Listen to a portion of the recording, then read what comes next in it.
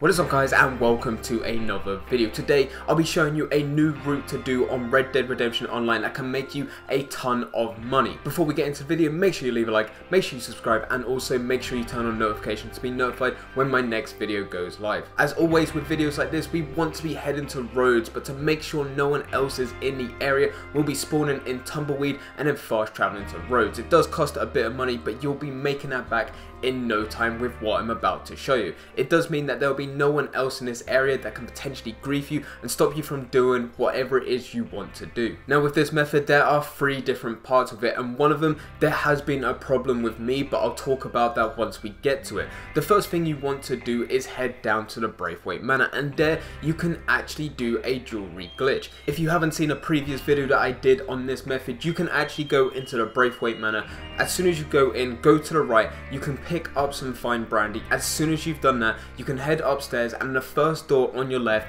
go in there. On the cabinet there is some jewelry. You can pick that up, and after that you can keep on just jumping off the balcony, run to the outside of Braithwaite Manor, run all the way back in and collect the jewelry again. You must pick up the fine brandy. This does not work if you do not pick up the fine brandy at first. The fine brandy does not spawn over and over again like the jewelry does, but you can keep on picking up the jewelry, and jewelry normally goes for $2 each. You can only pick up 5 pieces of jewelry of each, and normally there are only 3.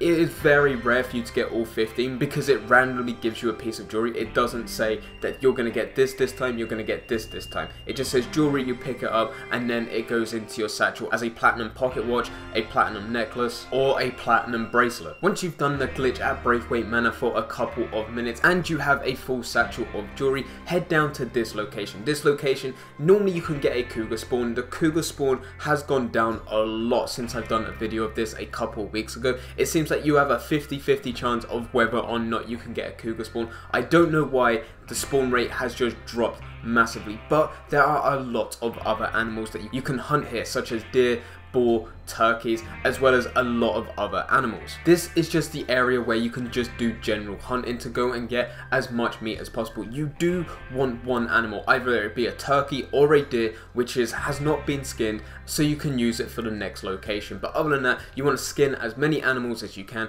and get as many animals on the back of your horse as possible. After you've stacked your horse with as many skins as well as animal carcasses as possible, head to this location, and here we are gonna do a bit of fishing. So once you get here, go and put your animal carcass down on a bit that just comes above the water. As soon as you lay it down there, pull out your fishing rod, and immediately fish will start spawning in. With that, you're not going to use your fishing rod, and unfortunately this is too much of an open space to be running back and forth. So what you need to do is pull out your varmint rifle and just start shooting them. Now this is where I've had a bit of a problem. For today, when I was recording this video, which is the 17th of February, fish are not going into my satchel. I do not know why it is. It seems to be a glitch or a bug with Red Dead Online, but I've seen that some people have it and other people don't. But every time I pick up fish, it says that I've picked it up, but as soon as I go back to the butcher's, there is no fish to sell. I only have the animals that I got from the previous section, so any fish that I pick up do not count towards anything in my satchel. You're going to have to check this for yourselves to see if it's working. Hopefully by the title update next week,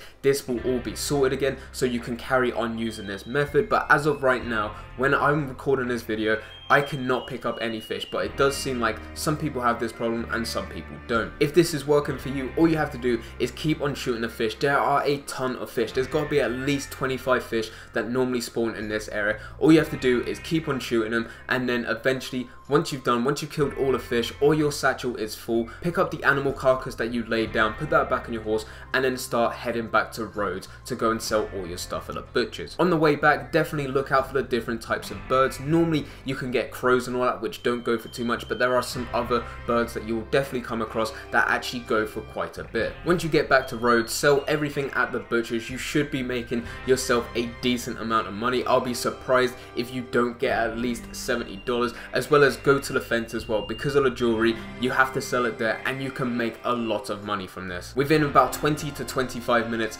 you are making round about $100. It does take quite a bit of time to get through because there are so many different steps with the Braithwaite Manor, doing the glitch, coming down to another area to go and do some hunting, and then you're doing fishing. You're doing a lot of different things, but because it is all close together, this method works out really well and can become very, very profitable. For those that have the problem with the fish where they pick up the fish and it's not actually going going in your satchel.